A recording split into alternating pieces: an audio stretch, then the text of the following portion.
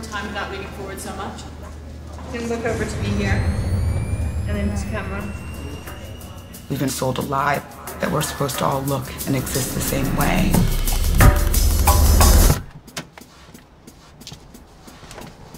I felt like I had to prove myself as a woman and fit into a certain narrative of what that means. People commenting to me in person about my shape, my size, look absolutely terrifying. Your hips are not the right size. Skeletal muscular depression, anxiety, having to go you're just like so much smaller than I am. I'm not me anymore. And then I was like, enough. Now it just sounds so stupid every time I say it.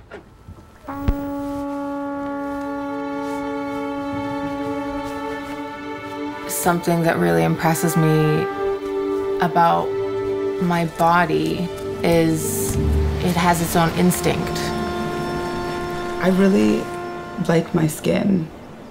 It has warmth and softness and coarse bits and dimpled bits, and I feel like it represents me. How's that?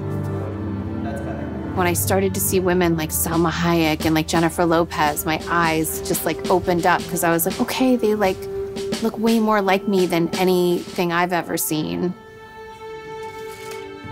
After having her, that stretch marks, my boobs was twice as big. But seeing all my baby just love upon me, grabbing my side fat, made me just appreciate my body even more. You know, my body has been part of my journey from the very beginning of life until now, and it's what takes us through. Okay. I don't really feel like I'm an age necessarily. I don't know, I feel ageless. There are a lot of caricatures of what it means to be a man or a woman imposed on trans people.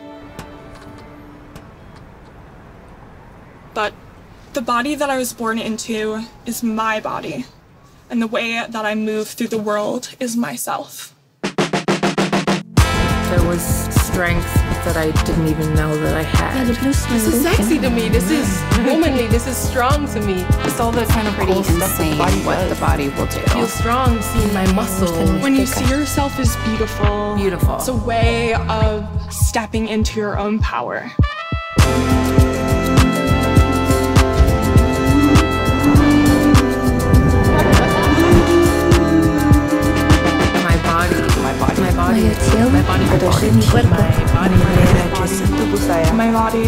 It's sacred to me, you know, and it's my own.